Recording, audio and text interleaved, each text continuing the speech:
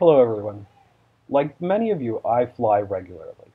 However, I also have a disability called a non-Tourette's tic disorder.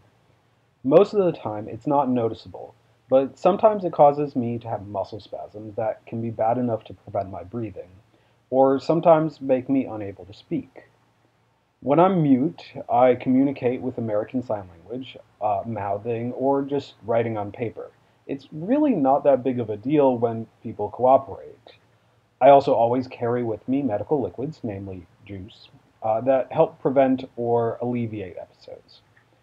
The TSA's official policy supports this. Unfortunately, their de facto policy is to discriminate against passengers with disabilities like myself. Earlier this month, I tried to go through San Francisco Airport carrying 2 bottles of aloe juice. The most senior TSA officials in the airport refused to let me travel with them, even though they acknowledged that the TSA's official policy says that juice is a medical liquids are permitted in any amount, and passengers are not required to provide any kind of information about their medical issues. And by the way, doctors don't give prescriptions for juice. They just say you should probably make sure to have it on you. And this is only the most recent in a long series of cases where I've been harassed for trying to bring medical liquids, even though I fully comply with TSA policy. This time, though, I got it on video, and the link's in this description. In January, I went through TSA while mute. I tried to communicate with them using ASL and mouthing. My bags were screened, and I got an uneventful pat-down. However, 2 supervisors then took me aside and started searching through my bags, probably in retaliation either for my opting out or for the fact that I was using ASL. Now, I'm sure you've seen cases where something comes up on X-ray and they look in that specific bag for some specific thing, they take it out, they say, oh, it's just cheese, they rescan it, and you go on your way. That's not what happened here. Instead, they were reading through my documents, books, confidential business materials, medical records, ID, prescription bottles, etc.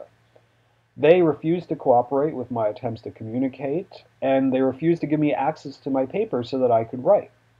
Eventually, I did get access to paper, and I used it to protest the illegality of their search. The courts have long said that the TSA is not allowed to search documents or anything of the sort, only weapons or explosives. And my bags had already been cleared. In retaliation for my objection, in retaliation for my objecting to the illegality of their search, they took away my paper, literally depriving me of the ability to speak. I've filed formal grievances in both incidents to the TSA and several other agencies, but so far the TSA is illegally refusing to comply with administrative grievance procedure, so it looks like I'm going to have to sue them. So if you know any good lawyers admitted to California, Massachusetts, or federal practice who know the ADA, Rehabilitation Act, 1983, or Bivens actions, or FOIA, please contact me. These incidents have also inspired me to do something of public interest. Right now, the TSA has a lot of secret law. So I filed a FOIA request for all of their policy and procedures documents. I think that you have a right to know what they're doing and why. If you agree, there's a link in the description to a simple 3-question survey that would really help me get it done. I'm also hoping to change the TSA's policy. Right now, the TSA's recommended but not required stance encourages agents to violate travelers' rights by forcing them to disclose their disability and encouraging someone with no medical training to decide whether something is medically necessary or not.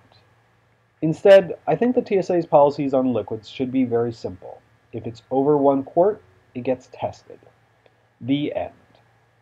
They have dedicated machines for doing this called liquid container screening devices, but they simply refuse to do it. If you agree with me, please contact your senator or representative and ask them to support this change in policy. There's a link in the description for how to contact your rep. If you'd like to know more, please see sci.com/TSA. And of course, please share. Thanks.